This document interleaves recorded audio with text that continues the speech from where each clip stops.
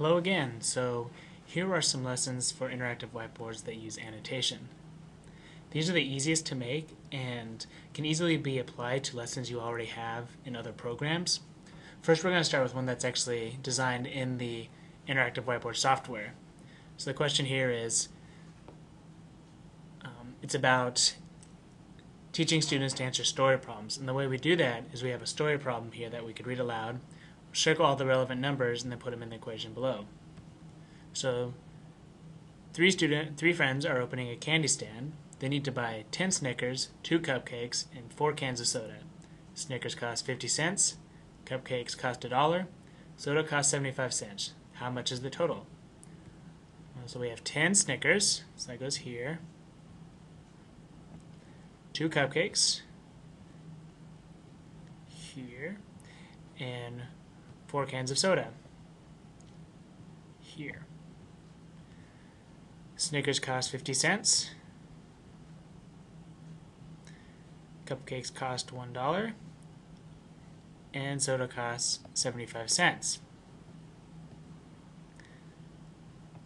So let's see, that gives us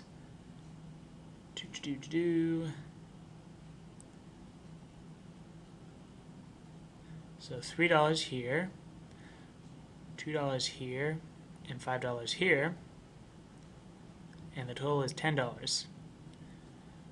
So this is an annotation exercise because I never actually move anything. All I'm doing is writing on something that already exists. And this is a great lesson that can be used at the beginning of class to reinforce the concepts from the other one, and also help students learn how to pull the most important information out of story problems.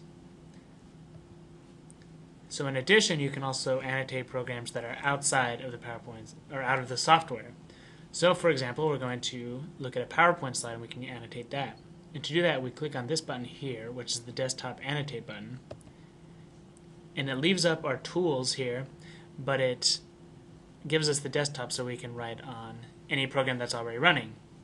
And so pretty much what happens is it's like you're putting a piece of glass or a piece of plastic over the computer screen. So you can write on that screen. So for example, we are having a lesson on history.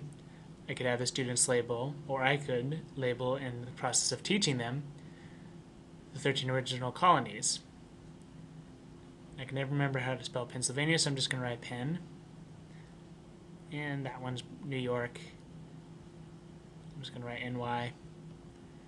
You get the idea. Now this is a little strange because if we go to the next PowerPoint slide, it leaves up our annotations here. So we have to remember to go over here and clear annotations every time we move. So that was an easy labeling exercise. Probably one of the better ones is having students write up ideas or thoughts. So if we're talking about the Constitutional Congress, we can have the question, should the House of Representatives be directly elected by the people? We could then direct the students to readings online, which I won't go to, that show the actual debates that happened, a transcript of the debates. After which we could divide the students into a pro group and a con group. And the pro group can write brief arguments on one side, and the con group can write them on the other side. And so this is nice because it does two things. One, it gives the students a chance to interact with each other and to discuss the readings. Two, it gives them the opportunity to focus on one part specifically and write the answers up here, so they get to get out of their seats, they get to move, and when you're finished, you have a document that has a summary of the most important parts of the argument.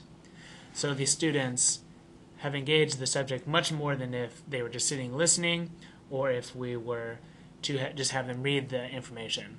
It's not anything complex. All they're doing is writing down information. You could have done it on a chalkboard, but this gives you some images and it helps you keep everything in one area. So this way you could also save or print it because it saves the information onto another blank slide. So that's all I have for annotation. Thanks.